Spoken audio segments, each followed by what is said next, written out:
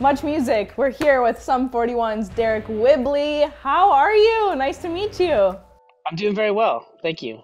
How are you doing? I'm doing well. Get to talk to a Canadian iconic legend right now, so I'm super excited.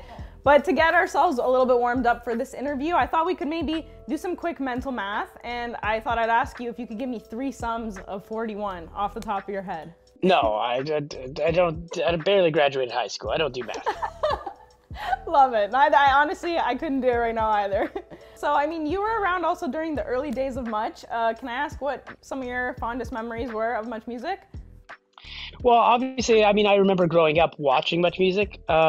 That was the biggest thing. I was, kind of glued to it as a kid. So when we started being played on MuchMusic as a late teen, or like probably maybe when I was 19 or 20, it was such a huge moment for us. And then going down and doing those live performances and having all the people out on the street and I'd watched those things for years, and then actually getting to do it and seeing people out on the street for our performance was, it was mind blowing at the time. It's crazy. Love that. I know times have changed. We're on social now. We've reinvented ourselves. So we're happy to talk to you also with your new album that you guys just dropped, Heaven and Hell, March 29th. It came out. So there's 2 sides to this. We got like a pop punk side on Heaven and the metal headbangers on Hell. So how was the picking process like? Was it difficult to kind of choose the 10 perfect songs to embody each side?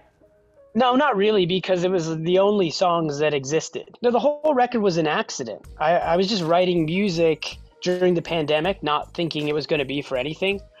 And Right. Once there was about 17 or 18 songs, I went out in my car and I just drove around listening to everything, trying to make sense of what I'd been working on for the past couple of years.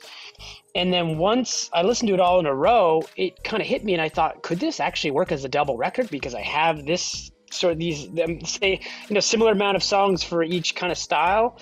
Right. And then I sent it to the rest of the guys in the band and I just said, what do you guys think? Here's the songs I've been working on. And I didn't give them any ideas. I just said, give me your thoughts. Yeah. And each one of them called me or texted and emailed and just said, what do you think about making a double album? So once I realized we all had the same idea, then I always let the music tell us what to do. That's always the most important thing, I think. I love that. And I mean, speaking of that, I love the idea that you decided to bring back like a double album. Back in the day looking at cassettes, what was your favorite kind of like side A, side B album? Oh, I don't know. I mean, I always had dubbed cassettes. I was always like the rich kids had actual real copies of albums. So I had dubbed tapes of stuff. But I don't know. I remember having Guns N' Roses' Appetite for Destruction. I remember having AC/DC tapes, just all sorts of stuff. But I don't know if I have a favorite, really. Love that. No, Guns N' Roses is perfect.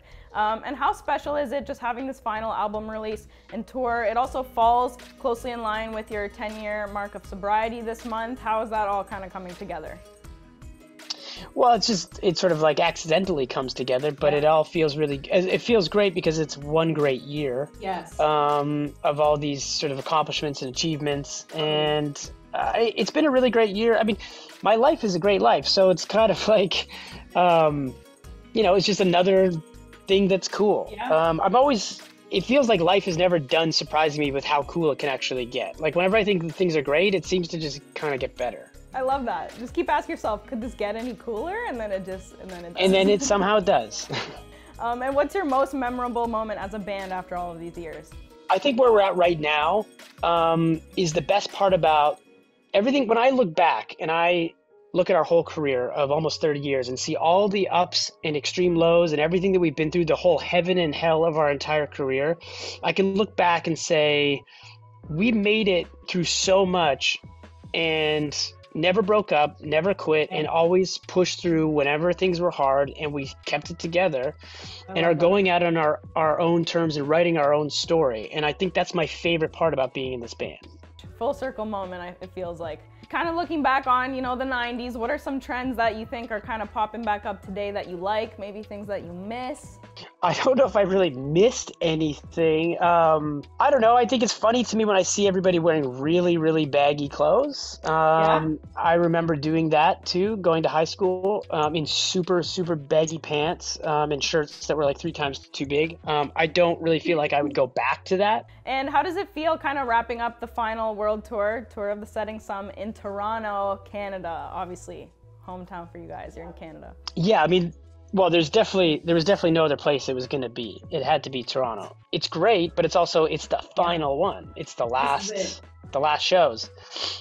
Yeah, so I don't know how I'm going to feel until we get there, and we're still almost a year away, but I don't know. This whole year is going to be great because I look at this tour as not we're breaking up. This is just it's a celebration tour. This joy that we have for playing music with each other. We still have that joy. We still love being on stage. We still love these songs, and we still love each other.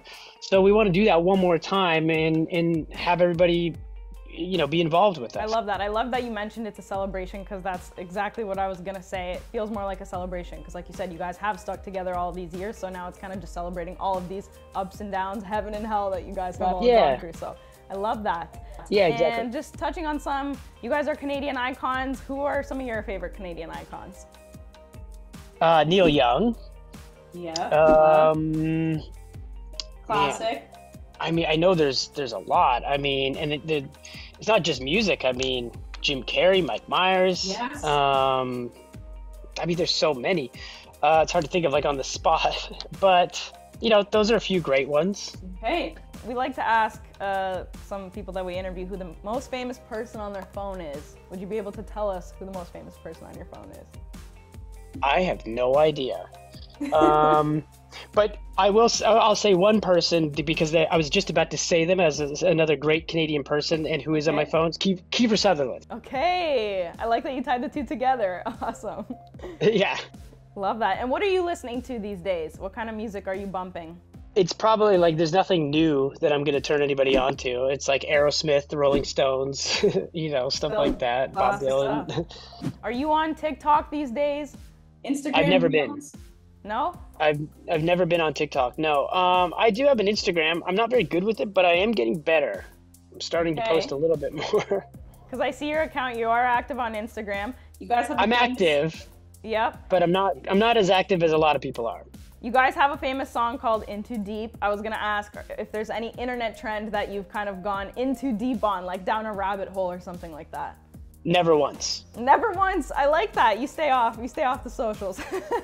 The title of the last track on the album is How the End Begins. So I just wanted to ask, ending off this chapter, how does the next chapter begin? How does this end now begin for you guys? I don't know what I'm going to do next or what happens next because to me, I'm always so focused on what I'm doing. And since we just put out a record, Heaven and Hell, 2 weeks ago, and we just, you know, we're starting up a whole world tour.